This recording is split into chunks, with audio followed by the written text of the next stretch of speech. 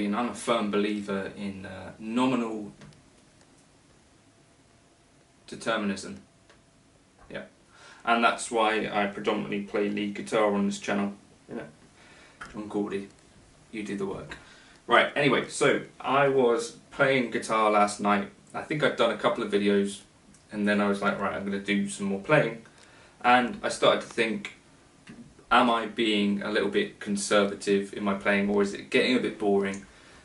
The reason I think that I was thinking of this is that me and David Beebe, friend of the channel, mentor, and general Black Country King, were thinking and talking about the Beat It solo and the Eddie Van Halen thing. And there's bits of that solo which are quite unique and sound as if they're on the edge of his kind of technical ability, and if you watch some of him playing it live, it certainly seems that way, although there may have been some substances involved. But this element of like unexpectedness in playing and taking risks. So I wanted to do, that's what that was at the intro there, was me kind of trying to take a few more risks in my playing as I was doing it. Not necessarily going for what was comfortable all the time, so potentially where I don't have like a little caption, that's kind of, I imagine, my bread and butter stuff, where, you know, it's a legato line, or it's some, you know, vaguely melodic, trying to sound sort of stuff. But I wanted to kind of throw in some more unpredictable stuff. So for me, for instance, bending is a thing I don't necessarily do on all of my videos, because part of the focus of my videos, by the way, is to try and not make massive mistakes. So there's an element of sort of control. So most of my videos end up being sort of first or second takes, unless there's like a couple of false starts or whatever. And that's what enables me to do kind of this thing daily. I'm trying to kind of be honest about where my playing's at, and also just enjoy playing in the moment.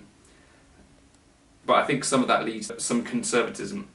So I thought this might be an idea for a video where I show you some of the things that I would throw in if I was being a bit more risky. Some of it lands, some of it doesn't, but things like those bends that you see me doing, and sliding from bend to bend, sliding from bend down to another bend, that was something that's kind of completely new for this video, that I was playing in that improv. Then there's some really wide stretch for me pentatonic stuff, that was completely new for me. I threw in some tapping. That's not new for me, but it's not something I do much really anymore, although I think there's a time and a place for that. I think it's also worth saying that obviously we're talking about lead playing here, guitar, which is actually not the most interesting thing in the world anyway for anyone who's not you.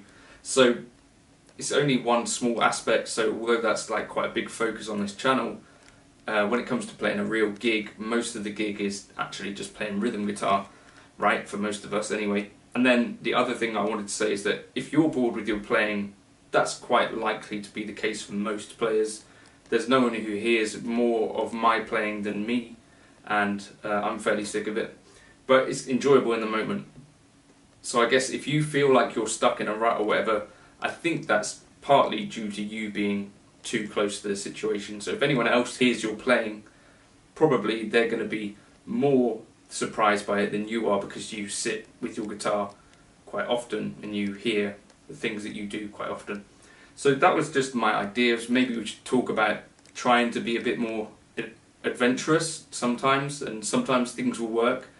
I know when I'm playing live and there's like a bit more adrenaline, as I tried to show in a video, there's things that I'll try that maybe I wouldn't try in front of a camera so often, just because it would mean that I'd have to go and do another take maybe.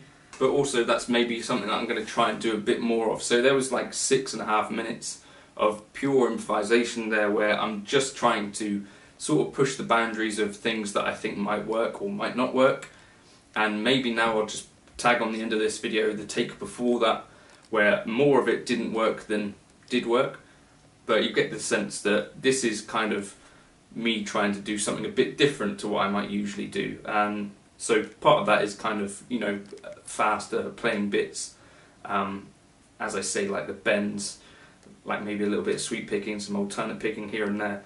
But maybe that's something you could try. And so things that I think are worth trying is you target on like a certain technique that you want to improve. Maybe you go between doing things you're comfortable with, and then you try and throw that thing in, go back to comfort and step out of your comfort zone.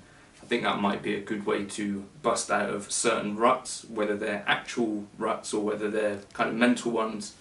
The idea of trying to execute a thing which is outside of your comfort zone, then coming back into your comfort zone and being comfortable with that switch and not so tied up in the result that I have to land this every time. I think that might be a positive thing and might also help you to be less bored with your playing if you are feeling bored. Does any of that make sense? Possibly. Let me know in the comments if you've got things that you like to try, or things that you've never seen me do that you think I should try to do. There is one actually, a Steve Ray Vaughan thing. More to come on that later. I was using the Pod Go for this, the Hold Lead 5 preset. Grab it in the description if you want it, and the backing track will be on my Patreon. Thank you for stopping by. I do realise there's a lot of my playing in front of the camera on this channel. I do appreciate you watching that, even if sometimes it's a bit over the top in it. Cheers.